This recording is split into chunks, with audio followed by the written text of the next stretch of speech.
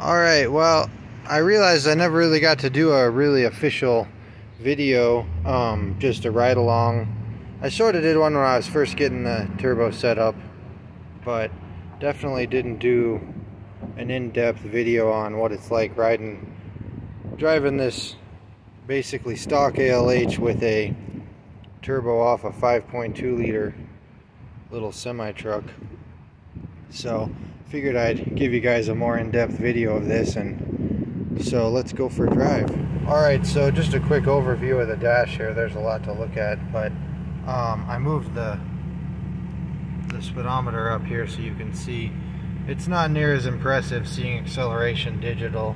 You don't really get to feel the dial moving, but it is fun to watch the boost at least. So you can pretty well see what everything is here. You'll see it pretty well runs about 1,000 degrees when I'm accelerating. It'll get, when I really get on it, it'll get up to 12 or 14, but not much higher. And anyway, you can see the boost here. We're still set at about 36 pounds, so it pretty well pegs this gauge out. And that's really the important stuff, I'd say. My intake air temps, let's see, it is 80 degrees outside, so they're usually running, I don't know, 20 to 30 degrees higher, and I'll see as much of probably a 50 degree rise, sometimes a little more when I'm pulling it real hard. But anyway, we'll go for a ride and just show you guys how this thing responds, just normal driving. Alright, so my camera's wanting to be pretty wiggly on this mount. I'm going to go ahead and just hold it for most of the video, but I wanted to just go through shifting with you guys, how smooth the boost comes in and out, just normal driving. So anyway, we'll go ahead and get started here. My steering wheel's a little off, but you should be able to make out the boost gauge at least.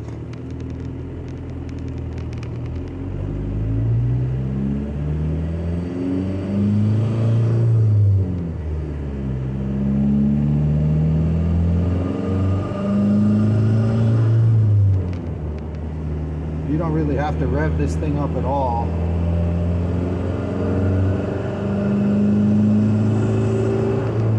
And your boost is right there. Alright, so just getting on the interstate here. Starting in second. Get right to third where we can make some boost.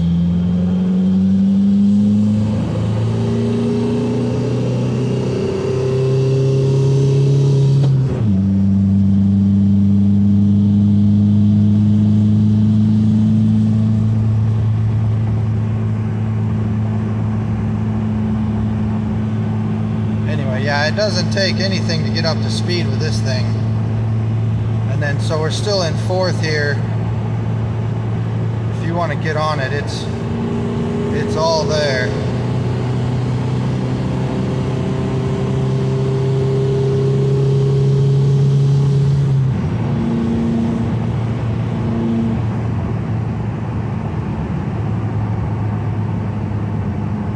There's more power than you need, that's for sure.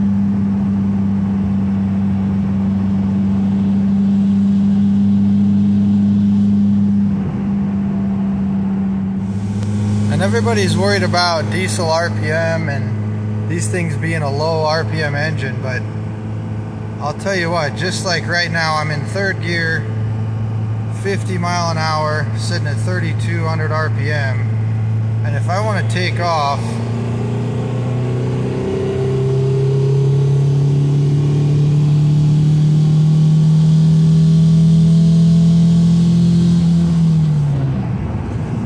I've got another 40 mile per hour of RPM in one gear, and I can just keep going and do it again.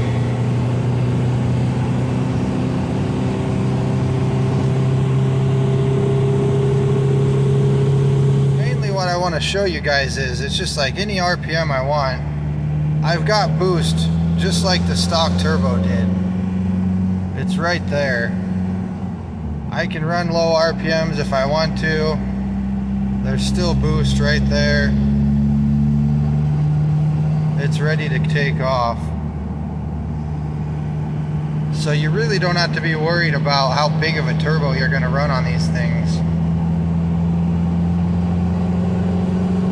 And just having this kind of boost range gives you so much acceleration. And I'm never seeing EGTs at all.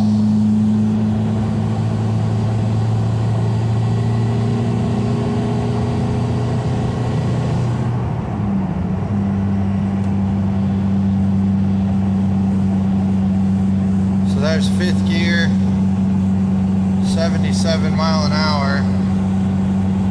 And I mean, you saw how I took up 3rd gear, and this thing will just keep going.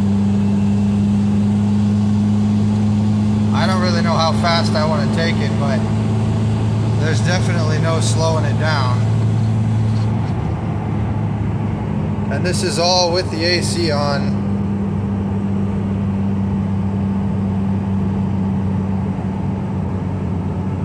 I couldn't be more happier with this swap. So anybody wanting some visualizing of this, it's pretty sweet.